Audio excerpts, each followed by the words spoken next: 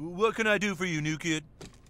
Now, I got some feedback from the principal that our discussion about sex, about gender, wasn't precise enough. And, well, he gave me some guidelines how to do a more thorough pass, helping you identify your gender. Okay.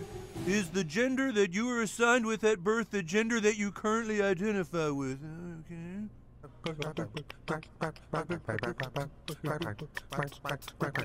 Okay, great. So as you know, that means that you're cisgendered. Okay, great. Now, the next thing I want to talk to you about with your gender is your sexuality. Now, a lot of people think that gender and sexuality are the same, but no, that's bi. That's wrong. It's bi. Okay.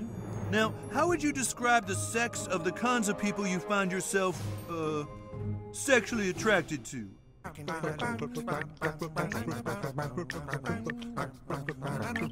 Okay, so that makes you straight or heterosexual. Okay.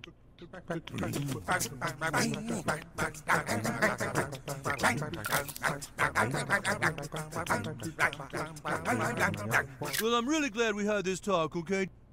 Just be careful, okay? Because there's a lot of people out there who don't accept you for what you are, and then you're gonna have to deal with them, okay? So, but come see me anytime.